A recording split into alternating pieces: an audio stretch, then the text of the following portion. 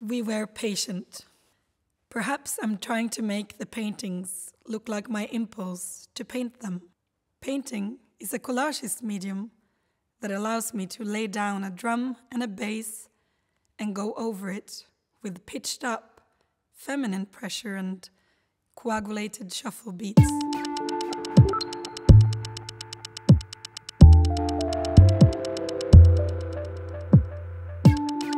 It's hard to explain a work, and it's very easy to, if you say, I make big colorful paintings, it sounds very stupid.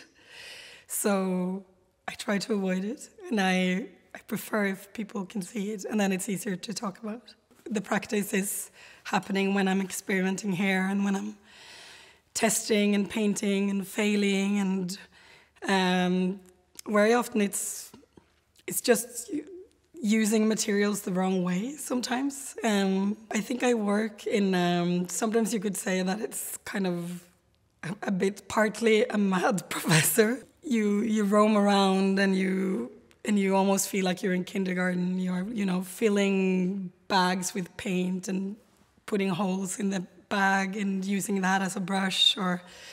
So it's trial and testing and failing better, like Beckett would say, I guess. But I find that very often one idea, let's say I'm painting a watercolor, and I look at the shape around the watercolor. I'd say the negative space. My eyes are almost calibrated in a way, I think, because I spend a lot of time here in the studio, always kind of looking at strokes and shapes and concentrating, trying to process, and sometimes I'm trying to place strokes in other parts of paintings, and you're sort of concentrating and on these often quite strange, mushy shapes. And I find very often that when I leave the studio, I'm almost kind of manic. Everything I see is processed in the same way that I'm processing when I'm in the studio. So in between branches, the negative space between branches and leaves becomes a stroke, and the pattern that a car has made in the water when it's raining becomes a part of a painting. So it's almost like I'm finding also my own paintings out in the world, and somehow I guess I'm storing that and then coming back here and then using it. I rarely don't have an idea. That's the strange thing. It sounds like I'm bragging, but ideas come very easily to me, and it doesn't have to be a good idea. I do stupid stuff all the time, and sometimes the stupid idea almost gets interesting to me because it's like a sore that itches, and it feels a bit embarrassing, and I think I kind of want myself to trip, and I want to do a bit kind of grotesque or embarrassing works, and then to kind of maybe hopefully to balance between the most embarrassing and the quiet, and that it somehow also becomes interesting and maybe good.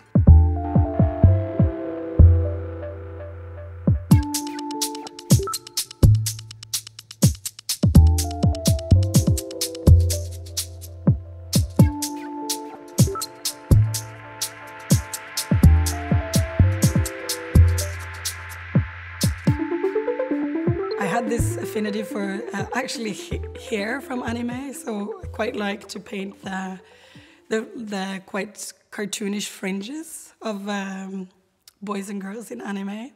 So I've done a lot of different kind of fringe paintings, but I'm not so interested. It's not even interesting for me for people to understand, oh, that's a fringe. It's more like I like the shape, like an abstract shape that I like to work with.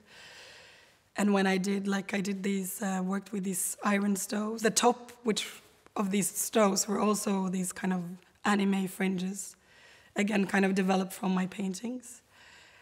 I've been painting lace for a long time. I don't know how, I guess I saw some laces in some Italian churches many years back, and I quite liked this kind of, I guess, could be anyone who made them, but it felt like, the ladies of the village would make laces to make tables and to make it pretty inside of their church. And I went to different museums to look at like lace. There's so many different types of lace patterns. And I also quite like the laces that weren't finished, you know, when there's just a little part of the lace and then it all gets messy and there's like threads everywhere. And those abstract shapes somehow resonated with me in how I paint also. So I started to paint laces, like always, you know, sometimes even the whole painting would be looking like a lace and sometimes there would just be small parts.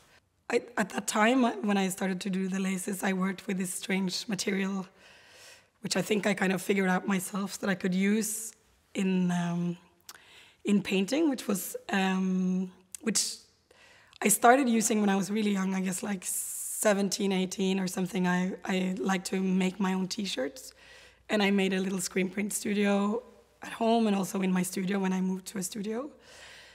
And I came across this something called puff medium, I think, in the US, which is a medium that you mix with these kind of plastisol textile inks to make, if you heat them with an industrial heating gun, the ink, this kind of gooey mess, it grows almost like mushrooms, gets very thick, it looks very interesting.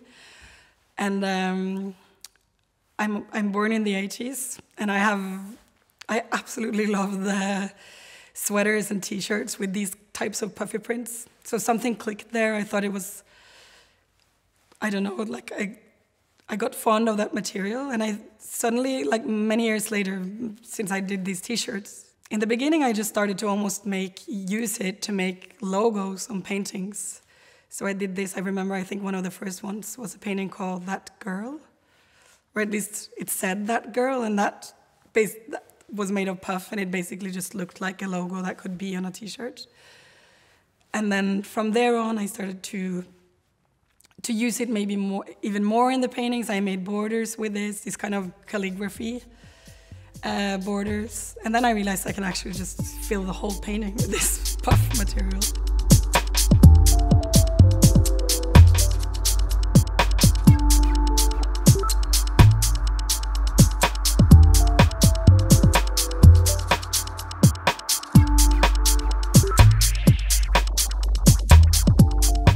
Sometimes I use, you know, photos from my childhood, or it could be, you know, old curtains from my grandmother's house, but that's not so important. It's more, but that's personal, and I guess I'm always, when I'm painting, I'm looking to make sort of an atmosphere. I try to paint something that would be a sound in a way, or many sounds clumped together, so strokes would be sort of a note. And then you have colors, and you have layers, and then you have, like the way I'm constructing my paintings now, where I'm doing first this layer of really, really, really thick oil, and I let that dry, and then I work on top of that thick oil, and I do these, again, thin layers, sometimes, you know, 30 thin layers of very diluted pigments with oil. So you get this kind of almost like a shiny, rainy, kind of strange, runny atmosphere on top. Ocean Girls is an abstract painting. It's made with really, really, really thick layers of oil. So the past 4 years or something like that, I started to paint with this medium that I talked about, the puff medium. And I thought it was, nobody really understood what that medium was, because it looked a bit like oil, because it looked so thick and clumpy and, you know, like quite cliche, kind of like almost like an 80s very thick oil painting. And it was very interesting for a while, but at some point I also got, because I liked that it wasn't easy to understand what it was, and sometimes the surface was so mushroomy and so strange, but they looked quite matte. Also, they didn't have the same kind of shininess that oil paintings have. And at some point, I missed my oil paintings, because with oil you have like a complete different spectrum of pigments. So the colors you can make are just so much more. There's a whole different variety, and you can you can make, 100 different yellows more. And so I missed that, but I really liked the way I had developed these extremely thick, crazy, strange paintings, and I wanted to continue that, and I realized I can actually start to copy these puff works, but using just tremendous amounts of oil, like super thick and super heavy. And that became my project. And so Ocean Girls is it's one of the early paintings that I think I did with these very thick oil painting. I guess I'm very into saturated stuff. I always, also when I'm doing watercolors, I'm very often, painting many, many layers, and I like that the paint really, eats the paper, and so I think I'm attracted to heavy stuff, and I think I'm almost sculpting the painting, which I like, because the paint is so heavy. You really have to push it in with force. Sometimes you have to mold it in with your fingers. And as I'm also working with sculptures, this is kind of an interesting to go forth and back. And I learn from painting, and from painting these thick paintings, I also learn how I can work with sculptures in a way.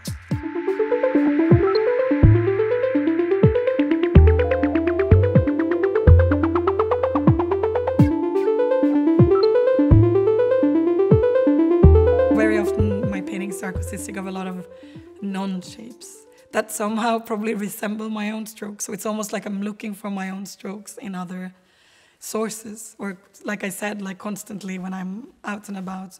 It's always hard to talk about a painting, because the language in itself is the painting to me.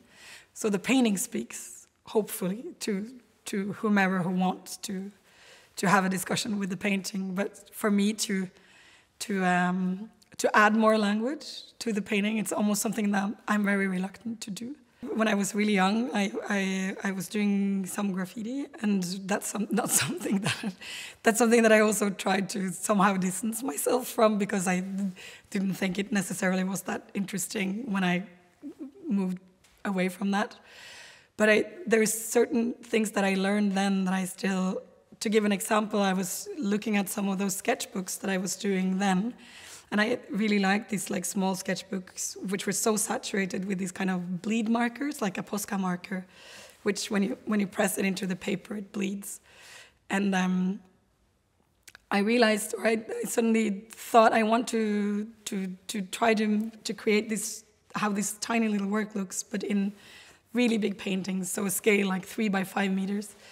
And I developed a technique where I put canvas all over the floor of this studio, and sometimes outside, and I kind of soaked the canvas in turpentine to make it attract the paint.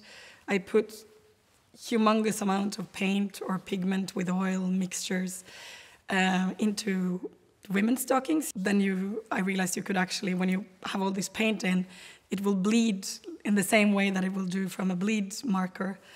And I was on the floor and kind of doing these sketches, almost graffiti-like, but not. They were all abstract, but it was more just a feeling of that clumsy kind of teenager sketch making. And I made those paintings, and the scale was completely different. And I quite like that I like the way things look when you use something small that you've done, and then just make it 2,000 times bigger. If I have the possibility to do something really big, I usually take it. So I like to work on huge paintings. So the recent sculptures that I'm doing, these bronzes, the last one I did was one of the last ones I did was, I guess, 5 by 9 by 7 meters or something, and at the Kistefoss Sculpture Park in Norway. And this feeling of having to kind of climb and use elevators and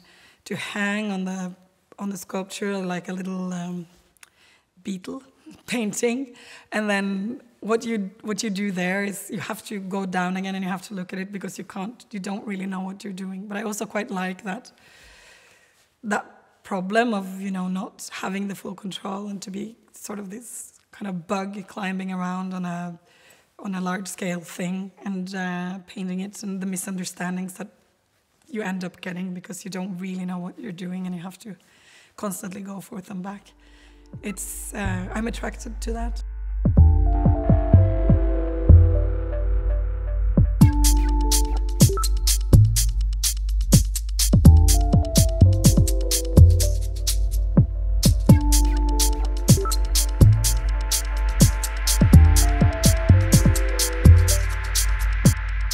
When I was doing these casted iron benches in Ulefoss in Norway,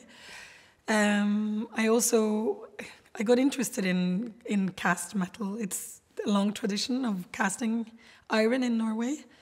And almost every house in Norway back in the day, they had, these types of ovens to heat up the room. And sometimes they were made like the one I made now, which I based on this, where there are, in different... It's called etasjeovner, so it's like different. You distribute the heat with these little chambers for where the smoke will go through the oven. And I wanted to kind of make an Ida oven from scratch, so I worked with an architect. I also thought it was interesting because these ovens were maybe in some cases the only art that was inside of a house, because they had images, kind of art casted into the side plates of the stoves. They could be poems, really good poems actually, and then there could be fairy tale images, trolls, and also sometimes religious motives. And that was kind of a democratic, image machine in a way for houses which didn't have other types of art. And so I worked with an iron caster in Norway to create this oven, where I also wanted to go, partly base it on something which looks very traditional, but also to move away from that and to do kind of more bizarre images on the sides of the ovens and in between the different chambers, and on the top where I have made this kind of manga hair princess crown in a way of the oven. In the Venice Biennial in 2011, which was curated by Biche Kudigir, I was, at that time I was living here and there and everywhere, so I made works in different places. I was living for a little while in Bali, and I made some sculptures there, some kind of cage-like welded sculptures, and a gate, kind of a gate that wouldn't really work, but a sculpture that looks like a gate. Then I was living in Sant'Ilario in Genoa for a while, and I made a lot of works there. I made paintings, and I made sculptures. I made ceramics in a little town called Albisola in the north of, quite north of it, in Italy. My problem, I was a young artist at that time, and I wanted to insist on, because I very often make works on site as well, and I don't like to plan everything too much in advance, because then I tire of it myself. So that's a big part of my personality in a way, I guess. I'm not a good planner, but I trust my experimentation. It's this thing of